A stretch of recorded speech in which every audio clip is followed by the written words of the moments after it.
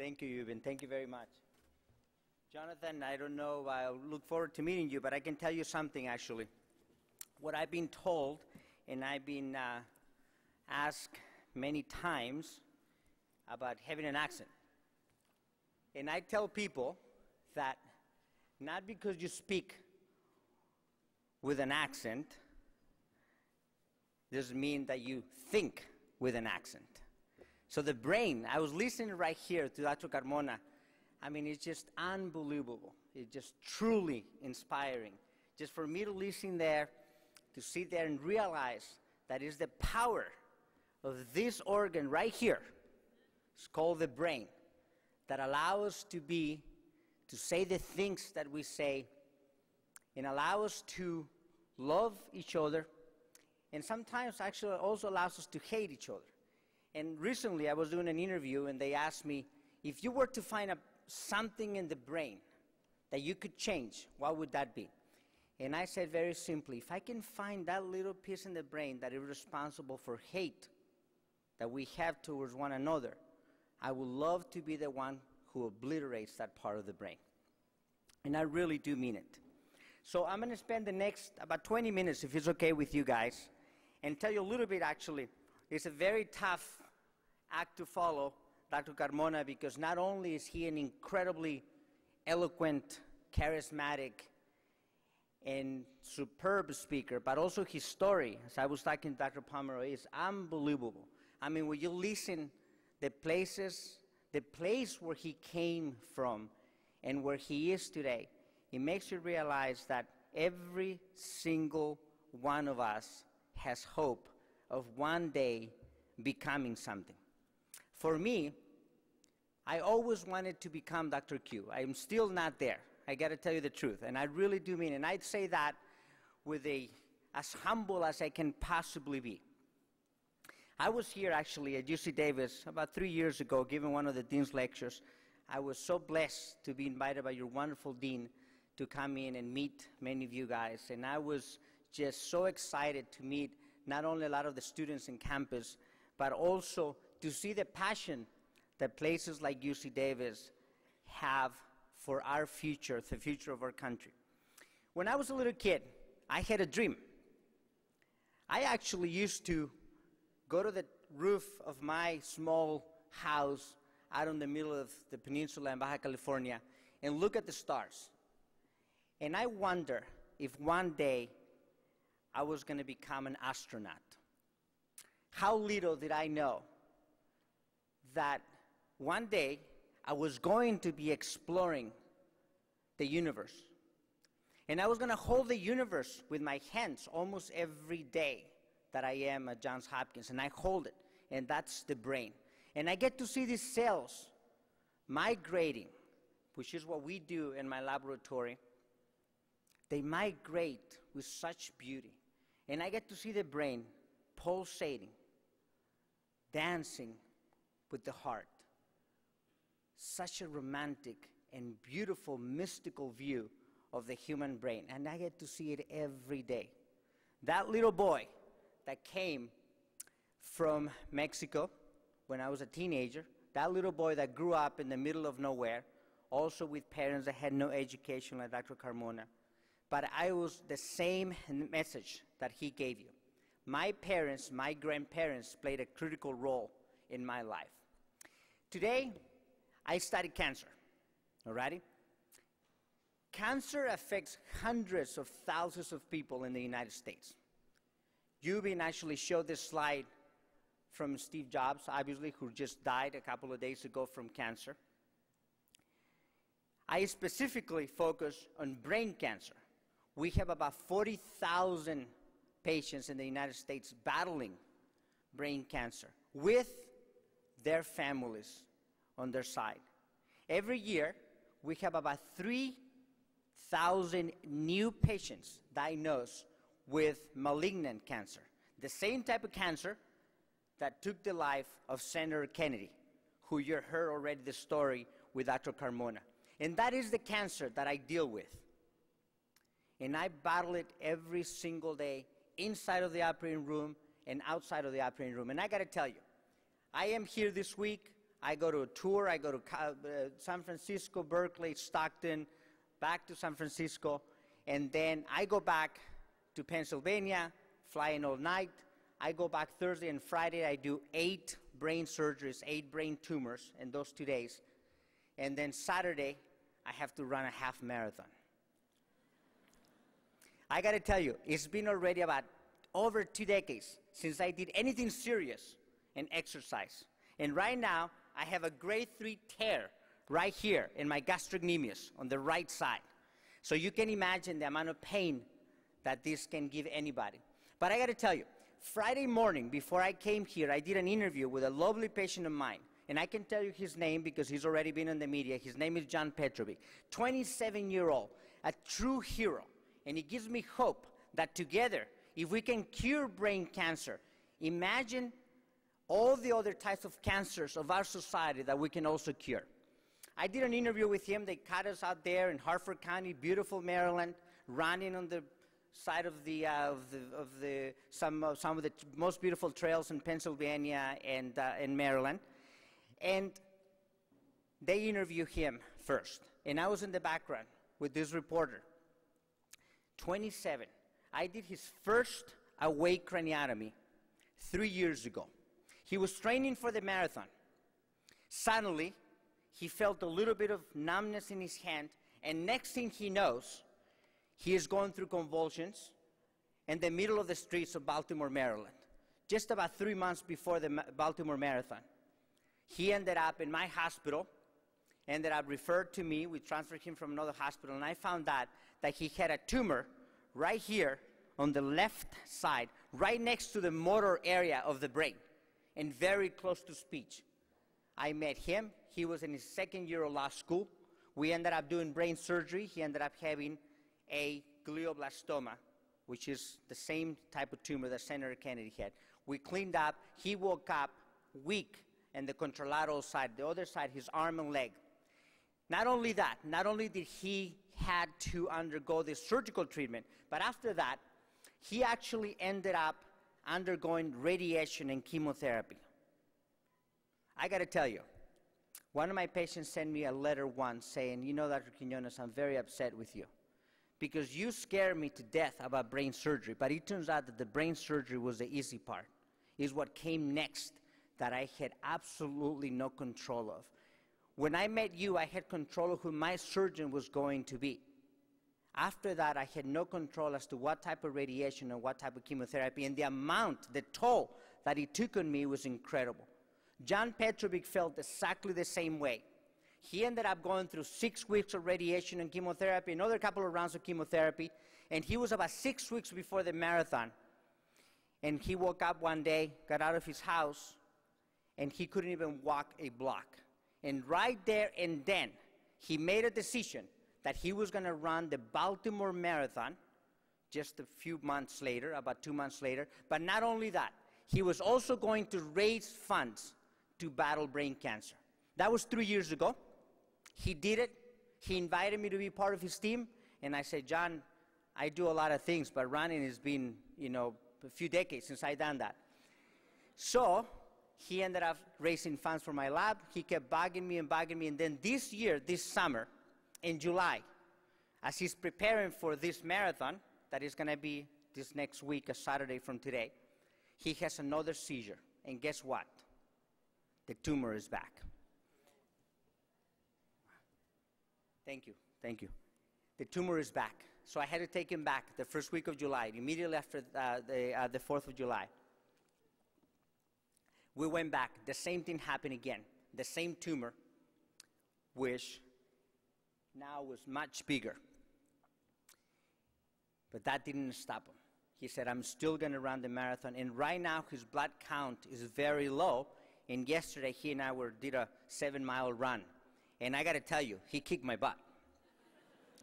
But I gave him my best. And I said, all righty. So, the pain is there, but I felt okay. I think that if we just pace ourselves, we're going to get through these 13 miles. And that's exactly what we're going to do. So imagine that. That's what I get to do every single day. But I tell you, life for me wasn't like that all the time. And I like to spend just a couple of minutes just to tell you a little bit about my journey to actual medical school. And I think that watch is incorrect. Is that? Well, I guess we're right. We're right on time. I'm going to stop around 9:45, if you don't mind. So, I recently, after many years of thinking about my life and my journey, decided to release a book where I tell the story, my story, and the story of my mentors the way I have seen it. A lot of people have come and interviewed me, and they've written about myself, but I wanted to have an opportunity to see and tell the world the way I see the world and the lessons that I have learned. So I went on and published this book. It's called Becoming Dr. Q. And I was thinking about, what can I tell you that you don't already know? What can I tell you differently than what Dr. Carmona already told you? The stories are very similar. There is hope inside of all of us. And I can assure you that I am too not the smartest guy in my class of medical school. Certainly at UC Berkeley, it was a very competitive. Before that, at San Joaquin Delta College, there were a lot of kids that were much brighter than I was. But what defined me was exactly that, my ability to work 24 hours, 7 days a week. So let me tell you the experience that I had my very first day when I went to actually an anatomy laboratory that was put together by the Stanford medical students actually around that time. This is 1990 actually. And I'm going to read you a passage of this story right here. And the story is nothing else but the fact that I wasn't always meant to be a brain surgeon, to be honest with you. As a matter of fact, when I was at UC Berkeley, I had no idea what I was going to do. I thought I was going to go to law school. At one point, I thought I was going to go to, become an industrial psychologist. I was thinking about it. I noticed that when I go to the grocery store, I really can identify where people look at things. And that's one of the jobs that many industrial psychologists do. Actually, when you go to the grocery store, pay attention. They sell you things the way your brain works. So I was interested in the brain. But let me tell you, I got to tell you a story. This is the summer of 1993, as I am coming back from Cornell, and I had to spend the summer over there studying in the Department of Psychiatry. And the story is as follows. That summer, when I arrived in Boston and stepped outside of the train station, I remember being 11 years old and dreaming of going far away. I was sure I had arrived at the elusive place. Meeting Dr. Poussant was amazing, another amazing person, just like Dr. Carmona, who's a very, very well-renowned professor of psychiatry at Harvard. Handsome and vibrant. He had the ability to make everyday conversations sound like oratory. And he also made me feel instantly at home. Since I hadn't applied to medical school yet, I had no reason to read anything into his Spartan words to me. I believe we may be seeing more of you, young men. I certainly hope so. And his voice was really, truly deep. The meeting fired me up, boosting my desire to aim as high as possible. What did Dr. Carmona say? Aim high. Back in California, I said as much when I ran into Mike from community college. This is San Joaquin Delta College. The guy who wouldn't introduce Anna to me way back when. Remind you, Anna is my wife now. Maybe his reaction was sour grapes, but he couldn't have been more discouraging about my prospects for getting into a medical school like Harvard or Stanford or UC Davis. It was next to impossible, he said, for someone like me to get accepted. Does that remind some of your stories? When I shrugged, saying that I wait to see how I did on the MCATs, the grueling test required for medical school applications, which, by the way, it was a hard test. I can tell you from my own experience. He laughed, warning me, "You're wasting your time." I later learned that he had been trying to get into medical school and had failed to pass the test the first time around. Much as I tried to ignore his skepticism, my doubts returned when I sat down in the fall of 1993 to fill out the medical school applications. Who was I kidding, I asked myself. Just as I started to reconsider my prospects, the phone rang. It was Hugo Mora. Hugo, are you here? Is Hugo here? I see you, Hugo. Right there. Can you raise your hand? And you're filming something, right? We're going to say hi to each other because Hugo is all over this book for many reasons. Who didn't even bother to announce himself as he asked, "You need a ride to Stanford for Dia de los Muertos?"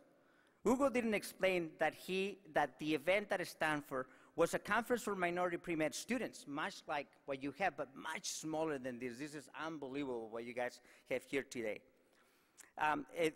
For medical school and obtaining financial assistance, nor that the main event would be an anatomist seminar in which he would dissect cadavers. Once I heard Dia de los Muertos, all I needed was the date and time, and I was on my way. Day of the Day celebrations connected me to my roots, to the days when our Aztec ancestors celebrated the last corn harvest before winter arrived. The ritual merged this ancient celebration with the Catholic religion's holidays of All Saints' Day and All Souls' Day at the beginning of November. My associations with the traditional celebration have remained happy through the years. The music, the parades, the custom and masks, and the altars adorned with marigolds and special items belonging to the deceased to ensure that their souls would enjoy coming back for a visit, and also tons of candy. The Stanford student group that sponsored the conference skillfully connected the holiday cultural traditions with the work of those who study medicine, especially during the anatomy and dissection demonstration. Even though, here it goes, even though I felt queasy and may have looked pale in the photo that Hugo took that made the book that day. This being my first encounter with a cadaver, I was inspired by the lesson that we need to respect what the dead can teach us and to honor those people who depart from this world and leave us their bodies so we can learn more. The event also helped me realize that when dealing intimately with the dead, as physicians do, it is healthy now and then to put on the mask and dance in the face of death, defying and mocking it with celebration, passion, and joy. When Hugo took that picture and eventually sent it to me, he said, I never thought that you were going to become a surgeon, let alone a brain surgeon, because he thought that I was going to pass out. All right, and you can actually see the pictures right there in the book. But this is what I do every single day. I celebrate life. I celebrate with my patients and their families the fact that we all have a journey. And one of the greatest challenges that we face every day is to realize that inside every single one of you guys, there is a beautiful story to be told. And the greatest challenge is many times, how do you tell that story? How do you tell that story in your personal essay right before you apply to medical school? I can tell you in my case, it was actually Hugo who went and spent hours and hours in Café Strata right there at UC Berkeley, helping me to get through this. So you have to look, you have to search for mentorship. There's a lot of people out there, a lot of people here today who want to work with you, who want to help you achieve your dreams. My message is very simple. Don't follow someone else's path. Instead, as my grandfather used to tell me, be a trailblazer and find your own way. But be careful.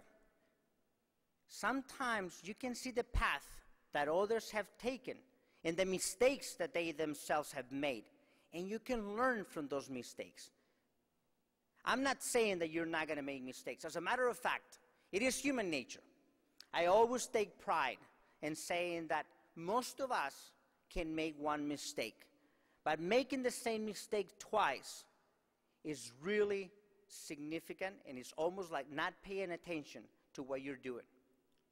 Many of us realize that it's not just the education that we obtain, which, by the way, Aristotle said over 1,000 years ago that education is the best provision for old age. So, but it's not just about the education. My grandfather used to tell me, a fool with a good tool is still a fool.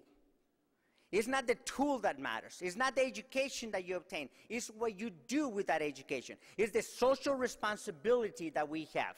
In my case, I have chosen to fight brain cancer. And I fight it inside of the operating room and outside of the operating room. And I wish I had more time to spend in many of the other diseases that affect our country. I have decided to pursue my dreams, thinking that if we can cure that type of cancer, imagine the doors that it could potentially open to cure many other diseases of our society. Look at yourself in the mirror every single day, and you realize that there is power within you. There is hope inside you. And you have to fight every single day to make sure that those dreams that you have don't escape you. And people sometimes will tell you, you can't do it. And you just got to get up in the morning a little bit earlier than everybody else, and you got to go to bed just a little bit later than everybody else. And I can assure you, 5, 10, 50, 20 years from now, you will be the Carmonas of the future. That is a promise. Determination, you will need. Resilience, you will find in your heart. Excitement for life will give you the fuel to keep moving forward. Ability will come only with training and education. Mentorship is something that I hope you will give to others. You will be taking care of me in about 15 or 20 years. And it is my responsibility to make sure that you know that your dreams are within your reach.